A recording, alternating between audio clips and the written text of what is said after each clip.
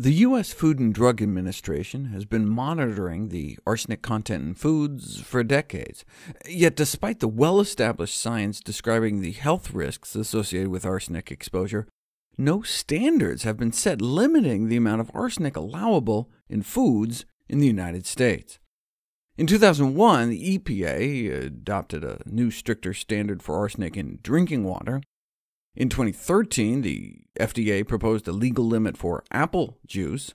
Yet there are still no standards for arsenic in food, despite the fact that food sources are our main source of exposure. China has standards. As of 2014, China set a maximum threshold of 150 parts per billion, stricter than the World Health Organization limit of 200. In the U.S., a 200 limit wouldn't change the cancer risk much. Now at 150, if we had China's safety limits, that would help reduce cancer risk up to 23%, or even 47% at a limit of 100, but that could seriously affect the rice industry. In other words, U.S. rice is so contaminated with arsenic, if you set a safety standard that really cut down on cancer risk, it would wipe out the U.S. rice market. But with no limits, what's the incentive for the rice industry to change its practices? Setting arsenic limits would not only directly protect consumers, but also encourage the industry to stop planting rice paddies on arsenic-contaminated land. But those cancer estimates are based on arsenic-contaminated water studies. Maybe the arsenic in rice somehow has a different effect? You don't know until you put it to the test. Yes, rice has lots of toxic arsenic that urine studies show we absorb into our body, but to date there weren't any studies that demonstrated deleterious health impacts specifically of rice arsenic until this study.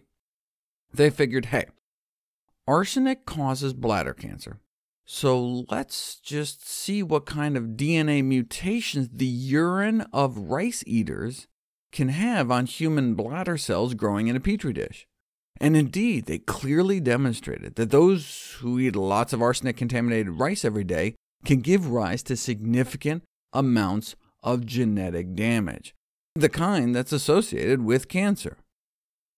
Yeah, but they used pretty contaminated rice. Only about 10% of the rice in certain parts of Asia might ever reach those levels, though a quarter in parts of Europe might, and over half in the U.S., making for considerable public health implications. So there remains little mystery surrounding the health risks associated with arsenic levels in rice. The remaining mystery is why long overdue standards for arsenic levels in rice have not been set in the United States. But that may be changing. Last year, the FDA proposed setting a limit on toxic arsenic at least in infant rice cereal. Infants and children under 4 average the highest rice intake, in part because they eat like 3 times the amount of food in relation to their body size, so there's an especially urgent need for regulatory limits on toxic arsenic in baby food. Pediatric nutrition authorities have recommended that when it comes to rice and rice-based products, arsenic intake should be as low as possible.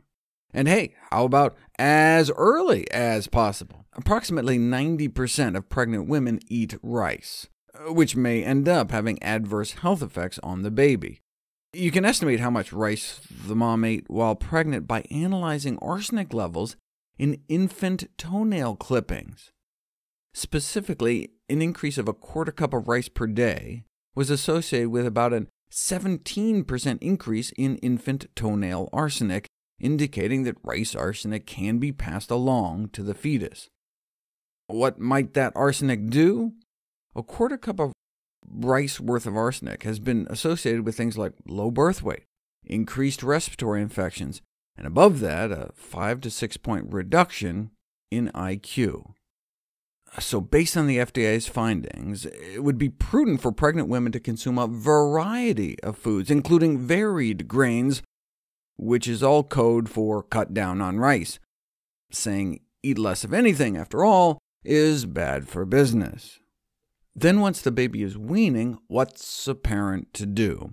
To reduce arsenic risks, Consumer Reports recommends that babies average no more than a serving of infant rice cereal a day, relying on other grains instead, which are much less contaminated. As the American Academy of Pediatrics has emphasized, there is no demonstrated benefit of rice cereal over other grains, such as oats and barley, all of which have lower arsenic levels than rice cereal. Reducing consumption of infant rice cereal to just 2 servings per week could have an even more dramatic effect on reducing risk. The proposed limit on toxic arsenic in infant rice cereals would end up removing about half off the shelves.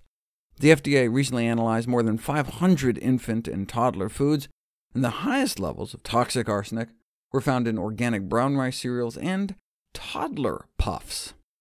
Based on the wording, though I can't confirm it, they appear to be this brand.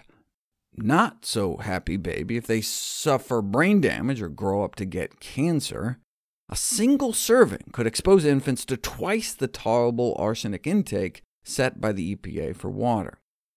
I contacted the Happy Baby company and was told that they were not able to provide any comments on the FDA's results.